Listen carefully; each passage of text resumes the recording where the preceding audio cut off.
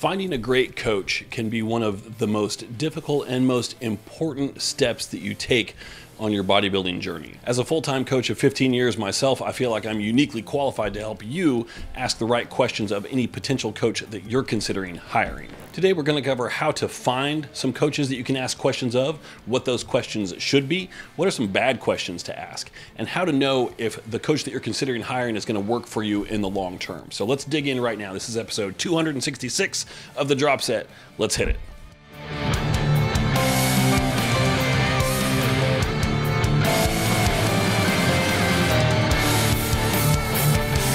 What's up, everybody? Thanks for joining me. Darren Starr here, 5-Star Physique. You can check me out at 5starphysique.com or 5stardigital.com if you are looking for details on my own coaching program or workout programs on the former website, or my online courses, Hypertrophy University, Macro Bootcamp, Bikini Blueprint on the latter. Also, you can check me out on social media at Darren_Star personally, or at the Drop Set podcast for the show.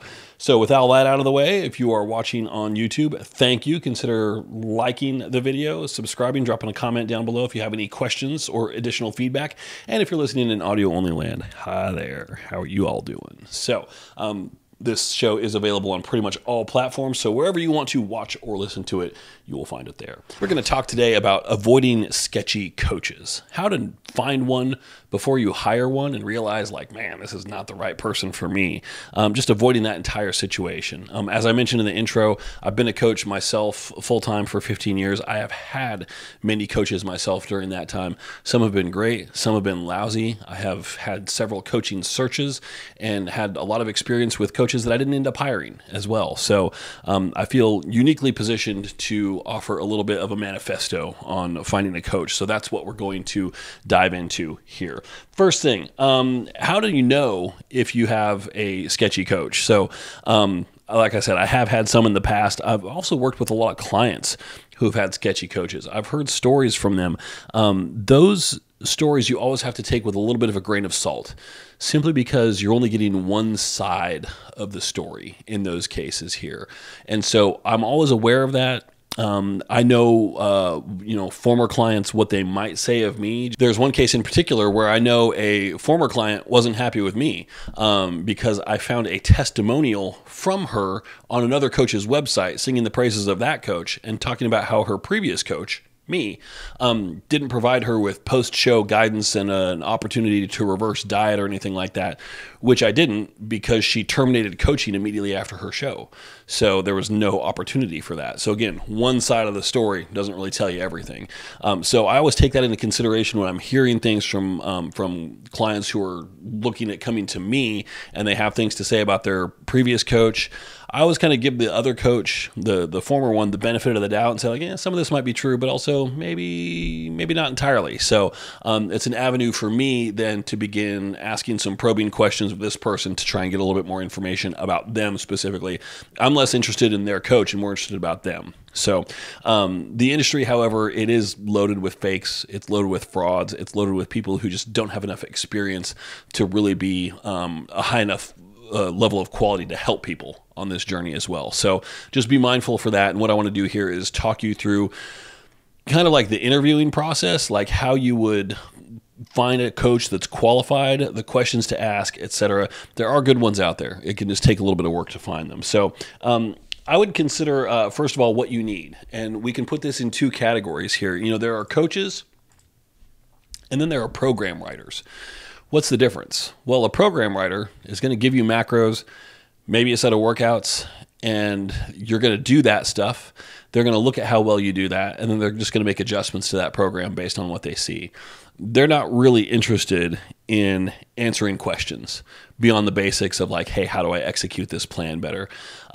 So a coach is more about a troubleshooter, a problem solver, and all coaches should be program writers as well. Program writers, you'll typically find these are the coaches that have double the clients or triple the clients of a coach, because you can work with more people if you're not providing as much detail and in-depth insight to each person, which, to be clear, like, some people only need that.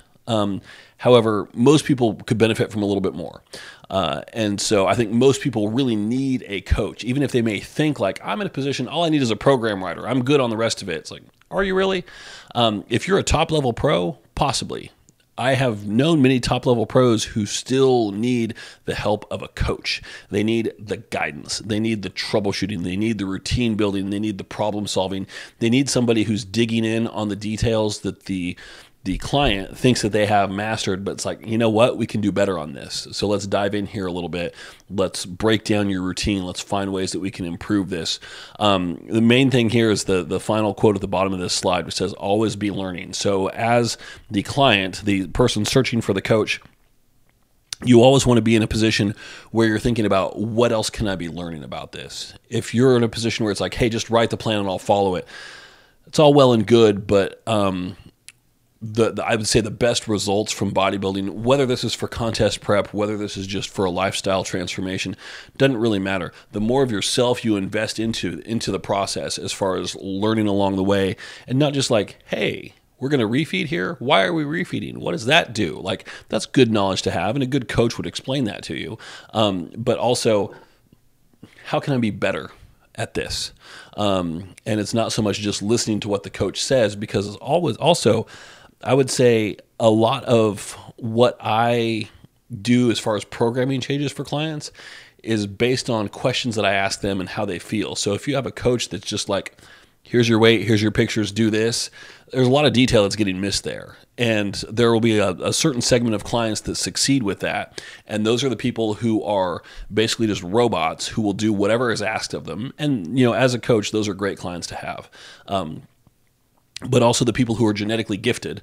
And so they can do pretty much anything, and a coach can just push and push and push and push them, and they continue to respond, and they look absolutely ridiculous as a result of that. And so therefore everybody thinks like, oh, okay, well, that person has the secret sauce. No, that coach is just working with a client who just happens to be a monster.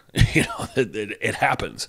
What I'm looking for is, can you take somebody that has limited genetic potential and has an okay work ethic, but teach them to improve upon that work ethic and blow past what it looks like their genetic potential might be? It's really hard to know what's what. And so especially when you're trying to look at how much the coach brings to that process, it's kind of unknowable. So therefore what we want to do is really dig in on some of the informative things that we can ask that's going to give you insight not only into how they approach things, what their philosophy is on things, but also let you see firsthand how they communicate with you throughout the process as well. So do you need coaching? That's the big thing. And I would say by default, you should assume that you do until you can demonstrate that you don't.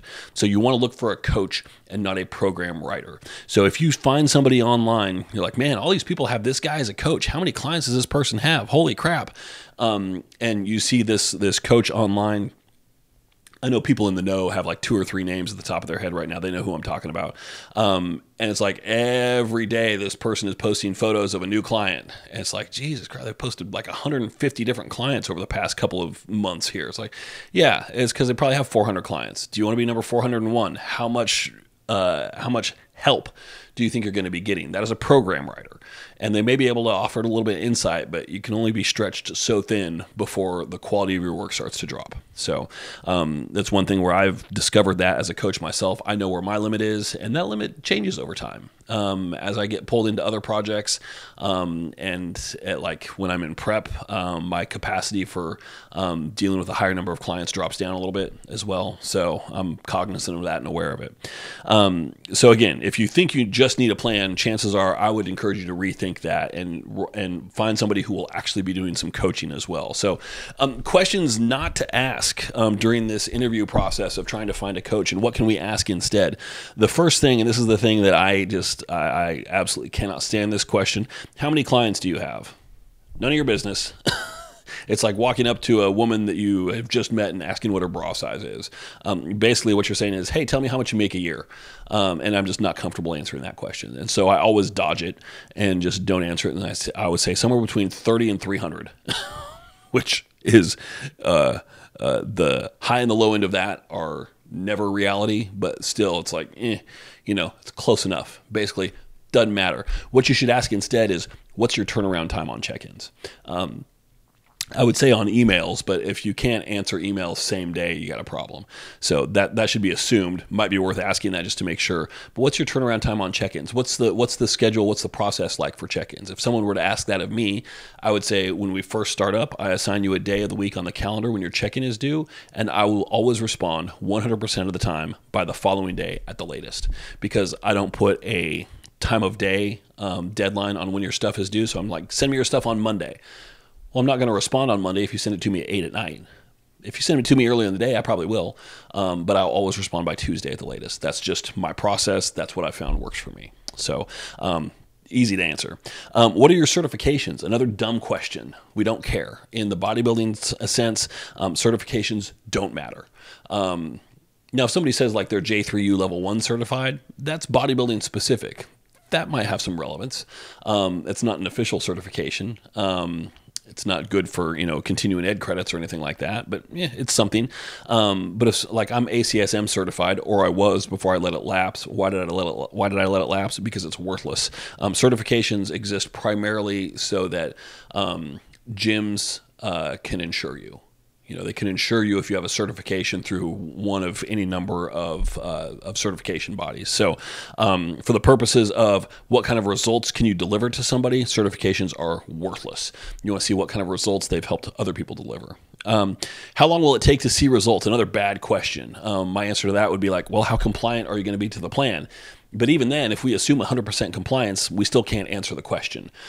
As a coach, I don't know what's going on under the hood. Do you have metabolic issues? Do you have a really low basal metabolic rate that kind of defies all calculations? Do you have a low capacity for taking in food? If we're trying to grow muscle, but you can't take in more than 2,000 calories a day just because your appetite is so slow, we can still get there, but it's going to take time to overcome that. There's so many possible things that can gum up the works that trying to give any kind of reasonable expectation as far as what to result in a certain time frame is just a complete and total impossibility. And so people always ask me that, and I always feel like I'm dodging the question whenever I answer it, which is to say, I can't tell you, I don't know, and here's why. It's never really a satisfactory answer, but all I can say is, it's the truth. Sorry. So instead, what are your expectations for me if I attack this 100%? That is a fair question, and it's still very difficult to answer. And my answer to that would be to get some more information.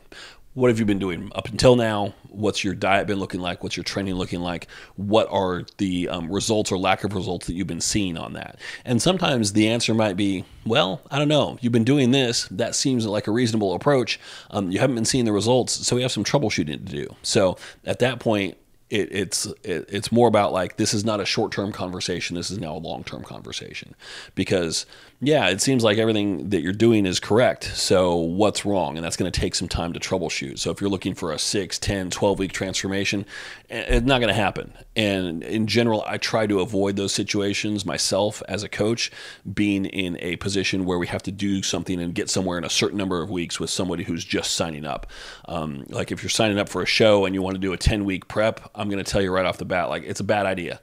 It's a bad idea. We might be able to do it. It just depends. Let me get some more information and see if it's something that I even want to do. I've turned clients down before because I'm like, I don't think you can do it, and I need more time.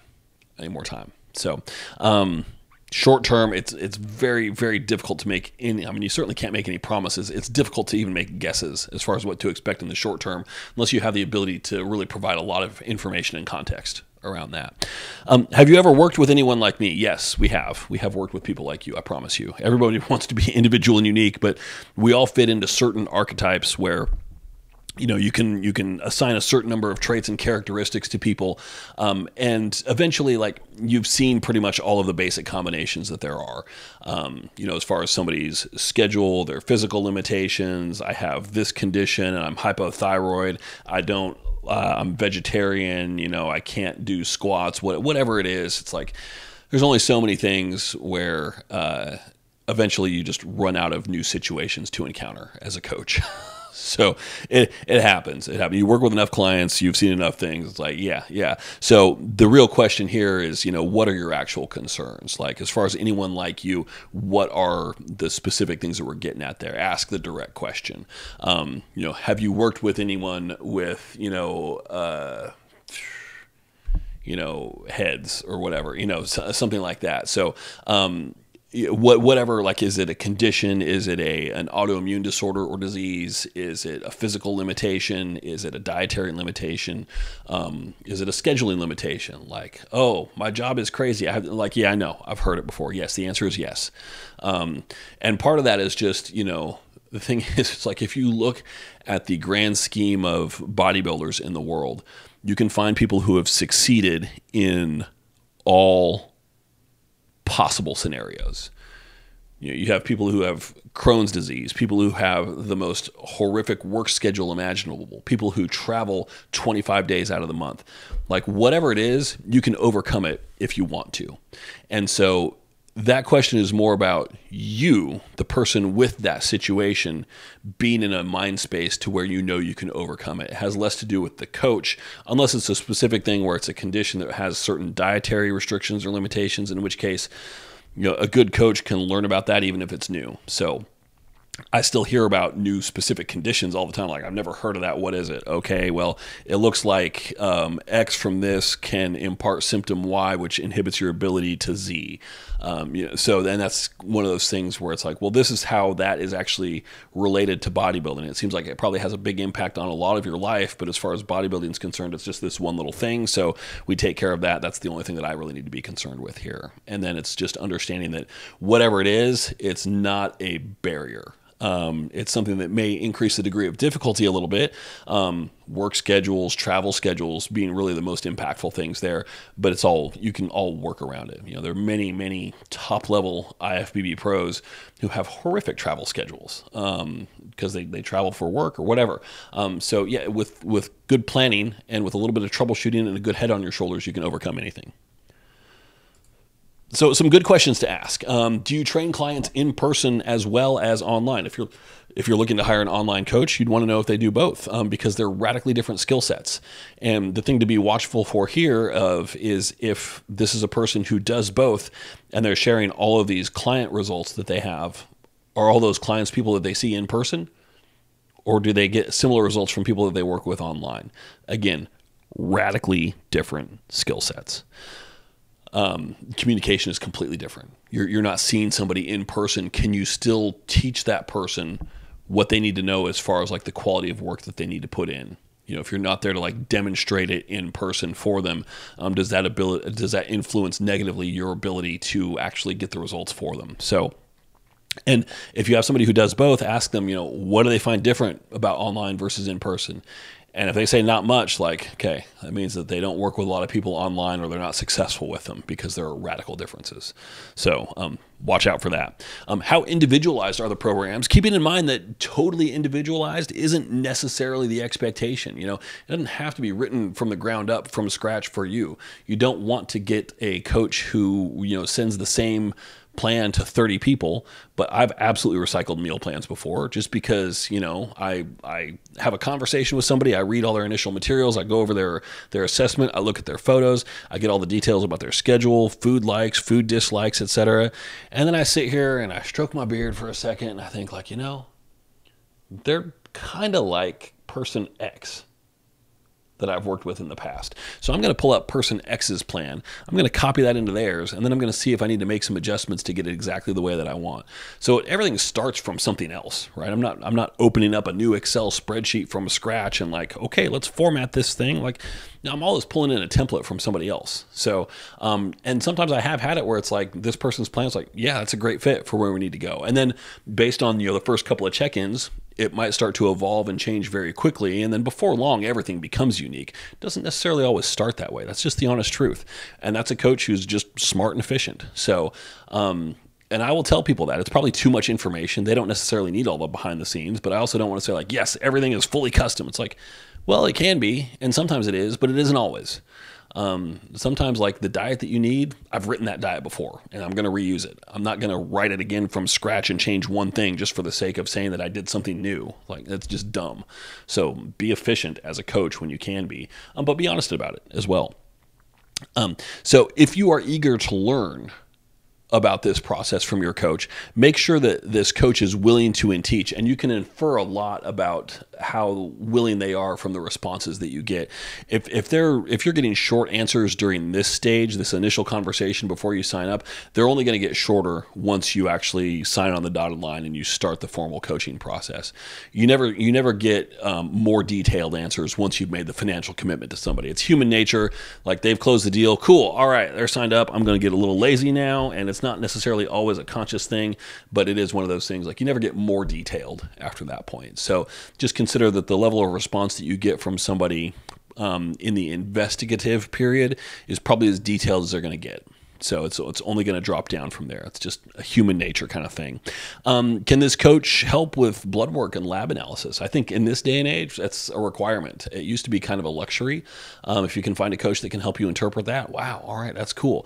Now it's expected. It's expected, absolutely. So, and I might ask the question something like you want to ask a leading question, because otherwise, anyone can say, can you help with blood work and lab analysis? Yeah, absolutely. Okay. And what you might say instead is, I'm thinking about I'm scheduled to get updated labs. What panels would you recommend? And then you're trying to find out, like, do they know what panels I need? If they just say, oh, all of them, like, that's a person that can't help you interpret that stuff. Like, they should be able to give you specific, like, oh, you want a CBC, CMP, lipid, thyroid, hormone with free and total test, LH, FSH, PSA, probably if you're a guy over 40 or 45. If you can rattle those things off, then you're in good shape. And like, okay, cool, this person probably knows what they're talking about. You're kind of making some inferences there. If they just say, oh, all of them, or the standard ones, it's like, nope, that's not an answer.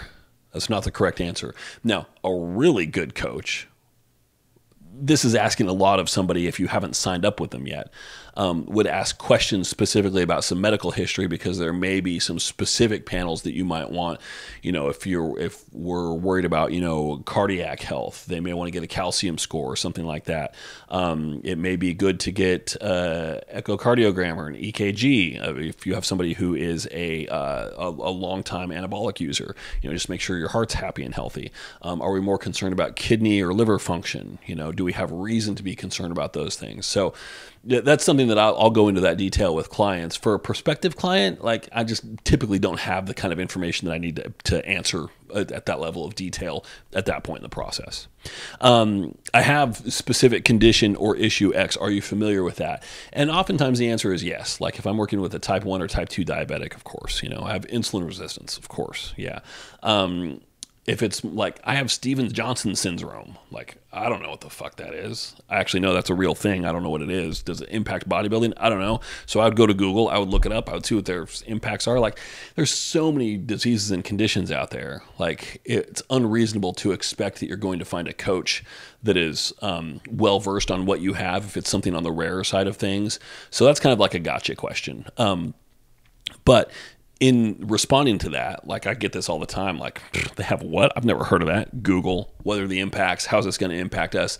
And then I would answer back to that client in such a way, it's like, I've not worked with that. I've never even heard of it, but upon my research, here's what I find. Does this kind of correlate with your experience? Do you have anything else to add to that? Have you discovered anything on your own? That kind of stuff. How do you prefer to handle communication? This is a big one. I've worked with people before who are like, I'm not really good with technology. I don't like email. I just like to do, I just need to chat on the phone.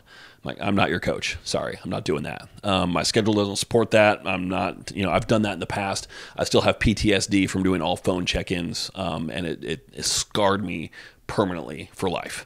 I will not be doing that again. So that's a non-starter for me. If somebody says, like, I really prefer to text all the time, like, I don't. So I'm an email guy. Email, I respond with voice notes as well. That's my thing. I'm a terrible phone typist. I will read text messages. I will respond via email. Don't send me paragraph long texts. Like, it stresses me out to read that stuff. Like, if you have a yes, no question, text me. Absolutely. That's great. But also, like, because of my nature as, like, I consider myself a true coach, I have a hard time just providing a yes, no answer to questions. So you may have a yes, no question. I might not have a yes, no answer. and I might want to dig into more details. So, and it's just easier for me to do that on a full-size keyboard rather than trying to type it all out on the phone. So understand how your coach prefers to communicate, absolutely. Some more questions to ask. What's your approach to PED, if applicable? If that's something that you're considering, you want to know if you have a coach that's well-versed in how to use that stuff. How do you approach training in general? What are your general theories as far as volume, frequency, exercise selection, intensity, reps and reserve?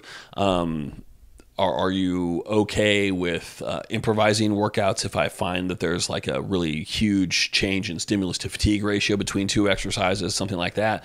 Do you want to see videos of me so that you can see how I'm doing things, that kind of stuff? What's your overall philosophy on diet? And the key here is to find out if this coach has thought about it enough to where they have a philosophy on diet.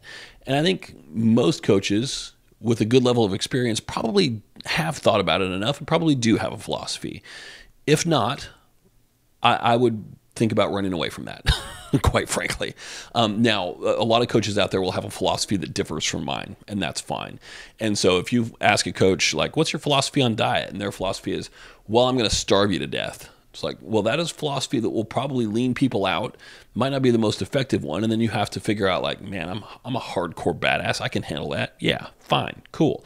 My philosophy, if I had to distill it into a 10-second pitch, would be, don't time me on this. I don't know if it's 10 seconds or not. But if we're trying to build muscle in a growth phase, we want to eat as little as possible while still growing.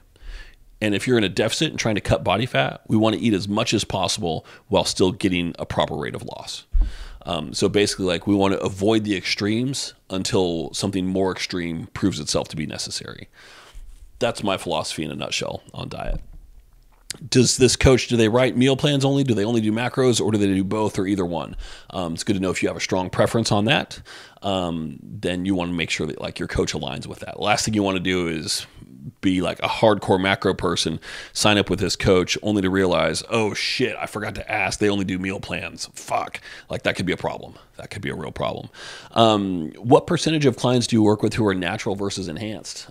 This could be a big deal. If you are natural and insist on staying that way, and your coach, potential coach that you're talking to, posts results of their clients and every one of them is enhanced, like, that kind of speaks to something about what you can expect from that. Doesn't mean they don't know what they're doing. It's just something to consider. If you're a competitor, I think it's fair to ask for a competitive outlook analysis. This would be based on photos. I think I would expect it to be very, very brief, very cursory. But you want to get a sense for, like, does this person know what they're doing? Like, and this might be, if you haven't competed before, send over some photos and say, what category do you think I fit in best? And it might be that you don't know and you just want to know, like, what's their opinion? Or it could be, you could also say, I've competed before. Here are the photos from my last show. Like, big picture, 2 sentences. What do you think I need to do? And you can, if you got feedback from the judges after that show, you can compare that with what they say. And sometimes there may be a difference of opinion on that that's totally valid. I've certainly disagreed with a lot of judges' feedback before.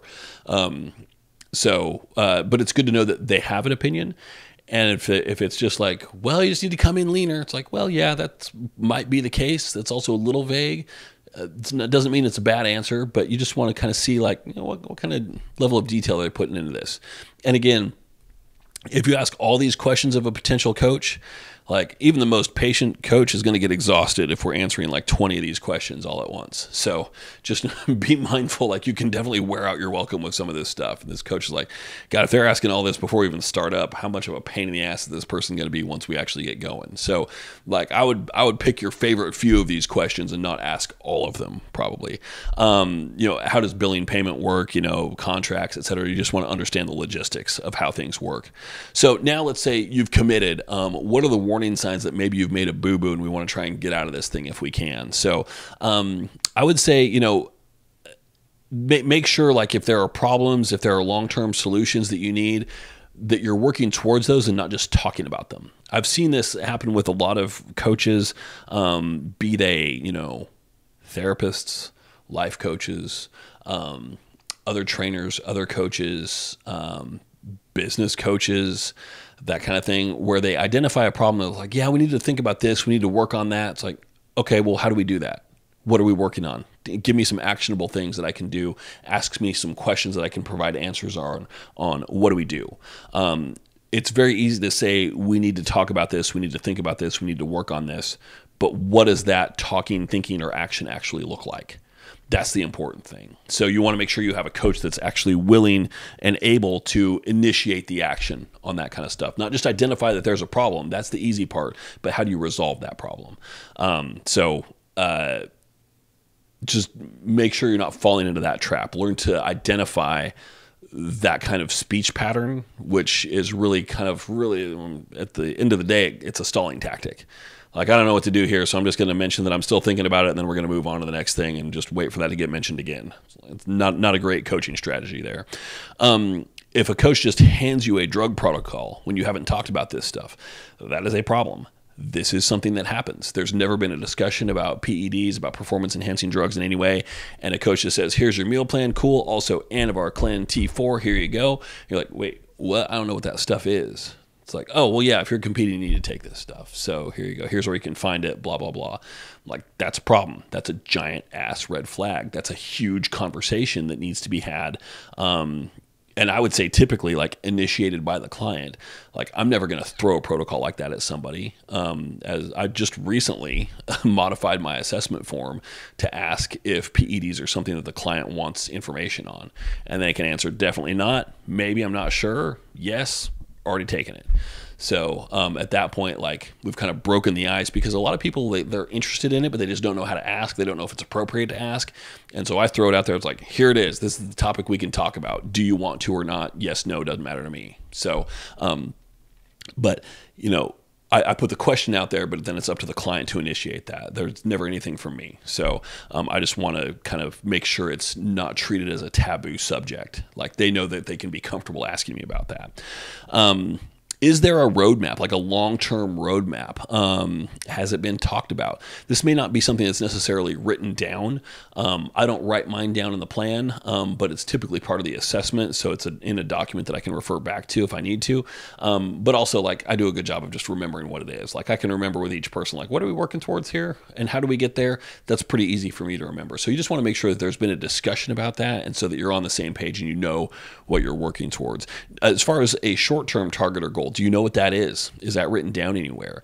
In all of my plans, it's on there, but I have clients ask me about what it is because it's written down in a place where it's kind of out of sight, out of mind, but it's in there. But you get a lot of people, you know, as a coach, I work with a lot of people who, you know, they don't have a lot of experience to know, like, am I in a deficit? Should I be dropping body fat right now? I don't feel like I'm in a deficit. You know, I have a guy who's at 1,600 calories, but he feels like very well fed. That's bizarre. And so he would naturally wonder, like, am I at a deficit? What should I be expecting here? And that's a fair question. Over time, you kind of learn and you know, like, oh yeah, I'm definitely in a deficit. Oh, I'm definitely in a surplus, you know. But it's kind of trying to reconcile how you feel with what you think you should expect to see, either in photos or on the scale. And so just making sure that that's clearly communicated is helpful. Were they providing long and thoughtful responses initially, and then they got really short once you signed on the dotted line? It's a red flag. Again, those responses will never get longer over time. The other thing I would say here, before we get to the final section, is don't be the problem.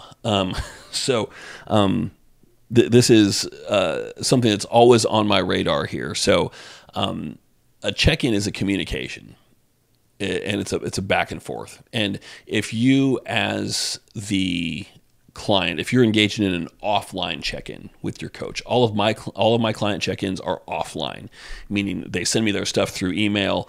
I look at it, I make changes, I get back to them. It's not an actual like phone or video conversation or anything like that. They're all offline check-ins. So in that circumstance, I will often get some information, some data from a client. I'll have some questions. I might need a little bit more information. I might have some feedback. I might have some requests, things that would require a response.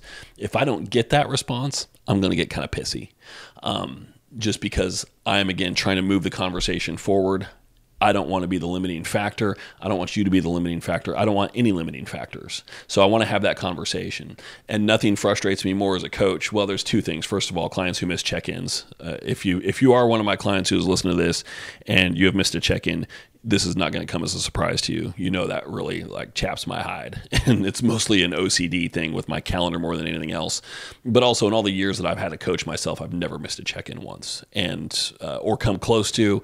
And the thought of doing it seems foreign to me. So it's just a different mindset. But the other thing that really gets me is when I'm asking a question, and if I have to ask it again at next week's check-in, it's not a good sign. It's not good. And it happens more frequently than you might think because people are busy. I get it. You got stuff going on. You get this email back. Oh, he's got questions. I'll get back to it. And then a week goes by and you're like, oh shit. I have had questions that have gone unanswered for 3 or 4 weeks. And I'm making the part of the check-in like, okay, I don't have anything for you here. This all looks fine. I've been asking the same question for 3 weeks. I need an answer on this because we're trying to solve this. And so I have to get to the point where I'm kind of being an asshole about it in order to force the issue. I hate doing that. I hate being an asshole. But sometimes you really have to be a bit of a dick in order to get your point across and get a response out of people. So don't make me shake you down for answers. It does need to be a conversation. It does need to be a back and forth. Oftentimes, I would say more often than not, usually. And I have a lot of clients who are really good about, responding even same day, within an hour or two of getting my response, they're back. And so we do a little back and forth. We're good. We got that resolved. Awesome. We're both happy. Here's the plan. Here's what we're doing. Otherwise, though, if it drags on for weeks, I'm going to get real impatient. I'm a very patient guy, but it gets exhausted at some point. So yeah, if your coach makes an ask or a request, don't make him or her repeat it the next week. Be open to feedback and be coachable, and change is good. So I don't have a coach right now. If I was looking for a coach and I hired one and they decided that they wanted to change everything that I'm doing, I would be thrilled because what I'm doing right now has gotten me to where I am right now. And where I am right now is in a position where I'm looking to hire a coach to improve that situation. So I should be thrilled if they want to change everything. Now, change just for the sake of change isn't necessarily smart. There needs to be a good reason for it. It needs to be intelligent and informed change. But at the same time, like if somebody's like, hey, you should probably stop eating like a jackass. Hey, you should probably start training a couple more days a week. Hey, your intensity on this kind of sucks. That video that you sent me, like you had 6 reps left in the tank. What are you doing? That's not going to grow. Like that's all great change. That's shit that I need to hear.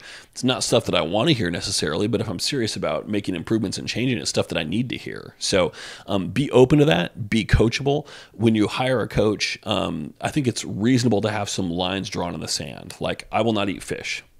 I think that's a reasonable line to draw in the sand. If your line in the sand is, I will not listen to any feedback that you have regarding food changes on my macro plan, that is not a reasonable line to draw. If your line is, I'm really serious about transforming, I will only train 3 days a week. That's not a serious line to draw. That might be an appropriate number of days to train for somebody, but if you're like, I want to do a show and I'm only going to train 3 days a week, that's not reasonable. Or I can only do 20 minutes of cardio 3 days a week. That's not reasonable. Find a way to get more done. Like the effort and the expectations have to be in line with the goal. So be coachable, be willing to change what you're doing. That's your responsibility as the client within reason. And again, if I'm going to ask somebody to change something that they're doing, I'm going to explain why. I'm not going to say, well, you got to change what you're eating here because I'm the coach and I said so.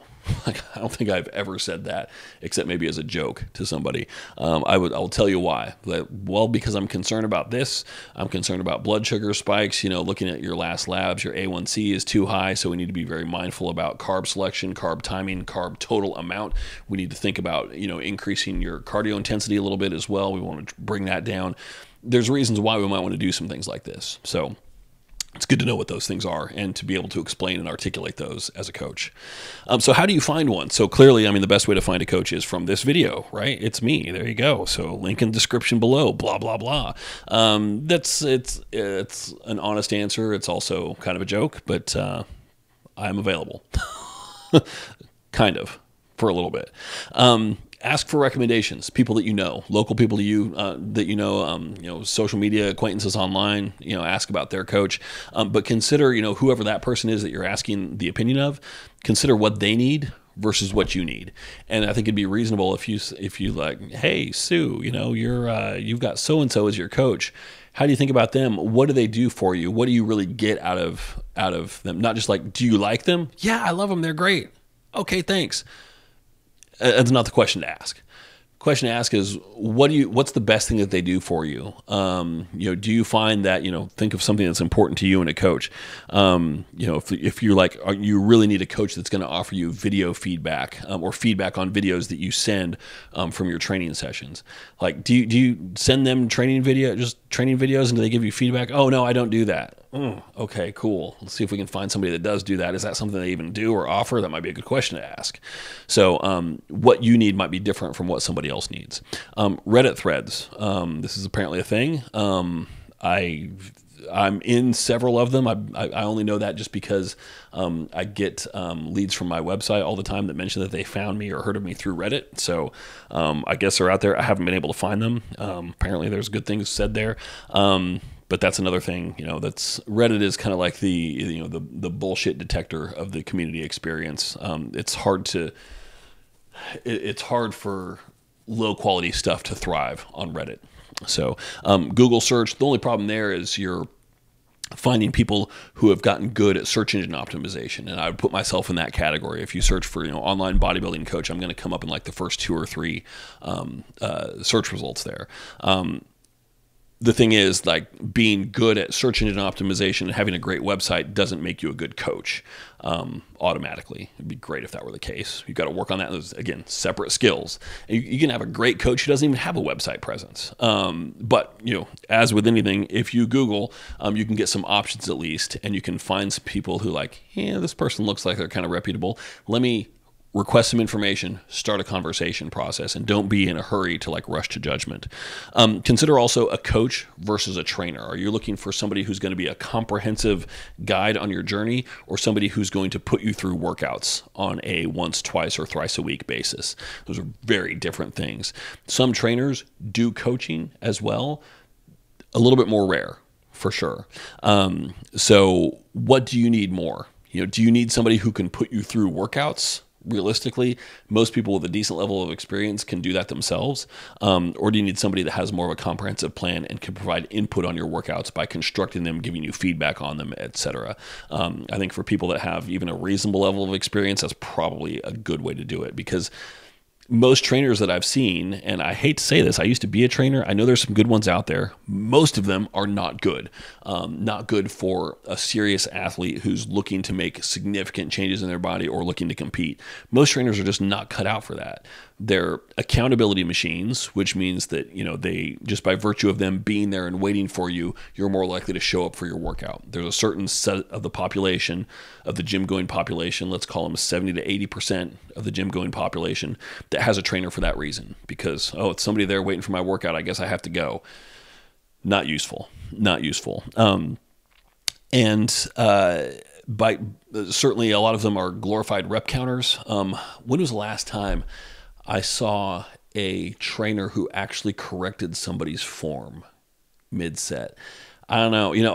When I was traveling in Oregon back in May, I was working out at a gym there, and one of the trainers in there seemed like a pretty hardcore kind of guy, very deliberate about counting the guy's reps. 1, 2, 3, 4. I'm like, shut up. You don't need to do that on every set. He's probably counting in his head, dude. And that's really the only value that he was bringing.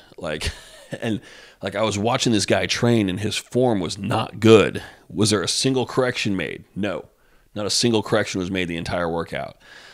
And it kills me to see that, because executing things properly and finding those very obvious flaws in your form and execution is the job that you have as a trainer in person. It's like the easiest thing in the world to do. It's the one thing that I wish I could do with all my clients that I'm working remotely with, but I can't. It's just not practical. So the problem is you don't really know what you're getting with a trainer like that until you start with them. And so if you do hire a trainer, just do it contract free. Hey, can we just do a couple sessions just as one-offs? I just need to see if we vibe, if you're kind of what I'm looking for. If they're like, it's got to be, 3 months, 6 months, a year, or whatever, it's just walk away from that. Don't make that commitment. Don't do it. So, and don't go with who is convenient and local to you simply because they are there. We live in a day and age where you can get a high quality level of coaching from somebody anywhere in the world. Doesn't even have to be if you're in the States. Doesn't have to be in the States. Your coach can be anywhere. And so with that much available to you, you don't have to settle with, this person's local and I can see him in person every now and then. It's that doesn't mean that that's a good choice. So, lots of things to consider here. So certainly, if you have questions, if you are looking for a coach, seriously, link is in the description below. You can find me through my website. We can talk about it, see if it's a good fit. I don't pretend that I'm a good fit for everybody, but I think I can be pretty malleable and be a good fit for most people. So that's all I've got for today. So I thank you all for watching, hanging out with me here on YouTube or in podcast land, wherever you are. Subscribe to the channel if you're on YouTube. Subscribe to the podcast on whatever app you're listening. Leave a star rating and a review if you're able to on whatever your platform allows. I thank you all very much. This has been 266. We'll be back here for 267 next week.